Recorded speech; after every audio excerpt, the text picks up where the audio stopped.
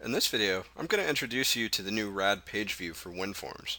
By using this control, you can display a set of pages in a strip view, stack view, or Outlook view. Switching between these different types of views is quick and painless. Let's take a closer look at using this control.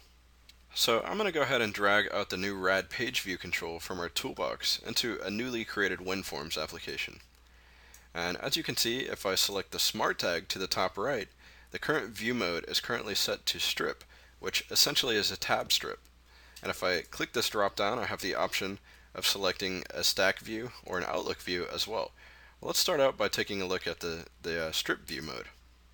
So to begin adding tabs to the strip view, I simply need to come down here to the bottom and click the Add Page link.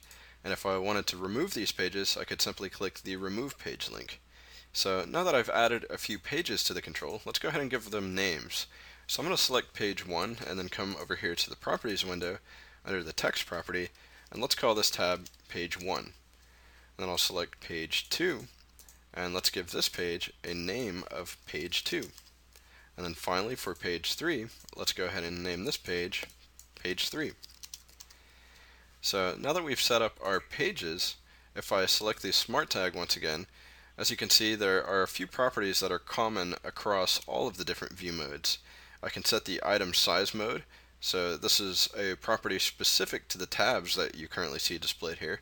I can set the orientation of these items, so let's say if I change this to vertical, as you can see, it's rotated those tabs. And I also have the option of setting the spacing of my different tabs. And again, these are properties that are common across all three of the different view modes, so they may work differently depending on which view mode you're in. Specific to the strip view mode is actually this section right here. As you can see, I can set the strip alignment. Currently it's aligned to the top, but let's say I wanted it to the left of the control, I would just change it to the left, and as you can see now, all of the tabs are being rendered to the left side of the control. And let's say if I wanted to modify the item alignment, I could, for example, select center, and now it displays the tabs in the center of the control. And I can also modify the item fit mode, and I can also modify this control box to the top right by using this property.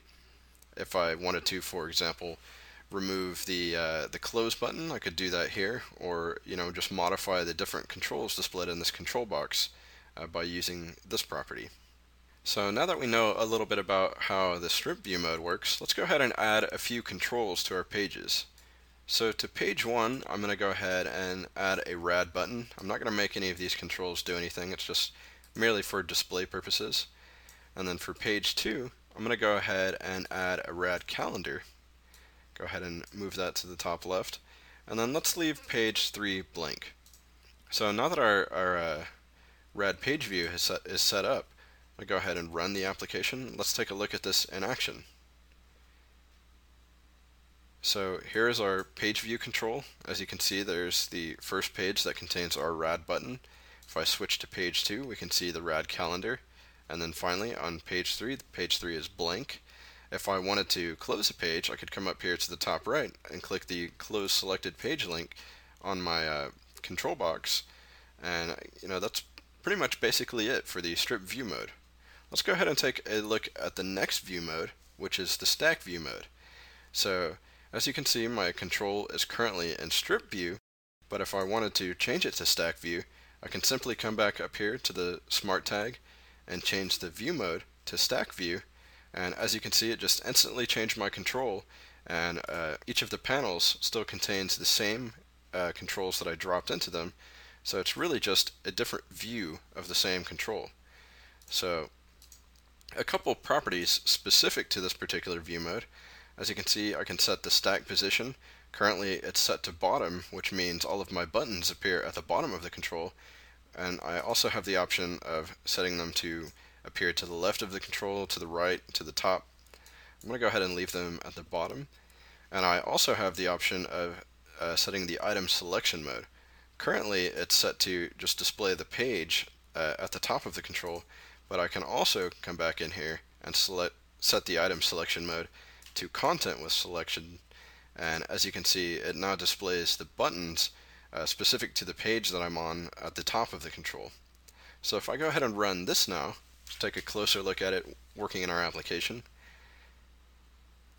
So here I have page 1 that contains the Rad button. If I want to go to page 2, it contains our Rad calendar, and then page 3 is still currently blank.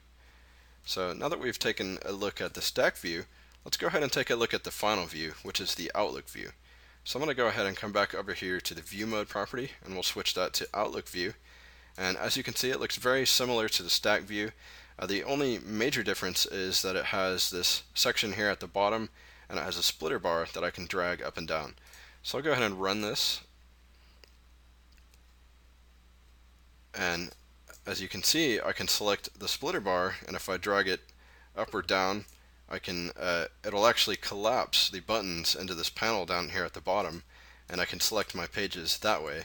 Or I can just add and remove these buttons depending on how I want to configure the Outlook view as the user of this application. And I also have the ability to set custom icons for this as well. So as you can see, with the new RadPageView for WinForms, you can easily display a set of pages in a strip view, a stack view, or an Outlook view. Thanks for watching.